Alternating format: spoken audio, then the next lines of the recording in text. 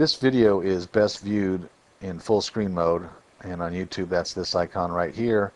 And if you have a high bandwidth connection, you also want to watch it in HD, which is this icon right here.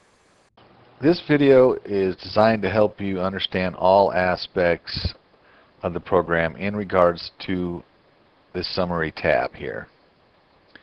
A couple quick notes. If your only thing you're trying to get help on is to do with this actions grid and how to customize it, there's a link on the screen now. You can click on it. It'll take you to a video specifically about the actions list, and that'll also show up at the end of this video. Also, archiving a record. There's a separate video for archiving the record and how that works, and you can click on the link here, or again that link will show up at the end of the video. As the name implies, the summary tab is a summary of all the information about your judgment all in one place. Most of the information here is pulled from other tabs, but we're going to go over this one thing at a time. First thing being the next action. Here you put in the date that you want to take your next action, and here you put in the description. And when this date comes about, the system will put up a warning on this record. And if you go up here to the queries menu and you click on actions due, it'll show you all the records where an action is due. So that's how you use that. Okay, here is where you have information on your judgment debtors. There's one row for each of up to 3 judgment debtors. And this information is pulled off the JD and Contacts tab. And there's also a shortcut. If you click here, it'll take you right to the information on this judgment debtor. Same here, it'll take you right to that tab. Okay, over here on the right is information on payments. First of all, there's this here, whether or not your judgment debtor is on a payment plan. And this here is grayed out. You cannot check it yourself. It's an indicator of whether or not the judgment debtor is on a payment plan. And this comes directly from this right here. Also, you have some handy information about when the last bill was due, or last payment was due, if they're on a payment plan. This here is last time you were paid, regardless if they're on a payment plan or not, just last time you received funds. How much that was last time you got received funds.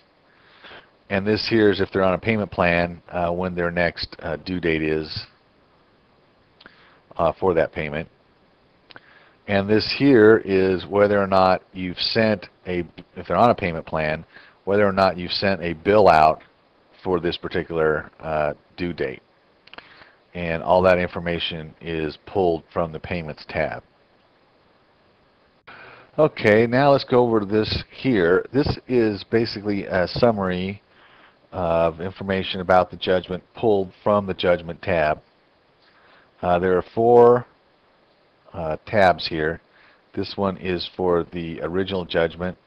This one is for the first domesticated judgment, the second domesticated judgment, and the third domesticated judgment. These here are blank because this particular sample we have here only has 1 domesticated judgment, and it's in California. And all of this information here, all these fields except for this one, all these here are pulled directly from this right here. It's just a copy of this information. And then the case numbers also shows up here, which comes from this information right here. Also, if you click here, of course, you get the information from the domesticated judgment. And you can either click on this tab to see it, or there's a little shortcut here. If you click that, it'll take you right to the judgment where it's pulling the summary information from. Also, if you click here, it brings up your account summary report. And if you want to know specifically how all this here comes about, you want to watch the video on the Judgment tab.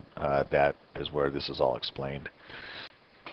Okay, over here we have the ranking, and you can rank this video as hot, normal, or cold. It defaults to normal when you create a new record. But let's say there's one you want to pay particular attention to. You can just set that to hot. And then what this allows you to do is you can come in here, for example, and you could sort. And by the way, you can sort in search on any of these fields just by right-clicking on them. We're going to sort by this record, by this field here. And now, if you notice this field as I go through the database, the hot ones are in front, normal are in the middle, and of course if you go to the end, that's where the cold ones are. So now let's go back to our record we were looking at. This here is the last time it was edited, last time you made any changes to the record. This here is your total expenses, and that is pulled from the expenses tab from this field here, and that is just a summary of this amounts in this column here. And then this brings us to the record ID field, and the main purpose of that is if you've sorted these records off some other field and you want to get back to the order they were entered into the system, you can sort off this field here, and they'll get back in the original order. And just an FYI, whenever you open the database, the records are default sorted by the record ID. And down here is your notes. There's a lot of room on the summary tab to put in notes.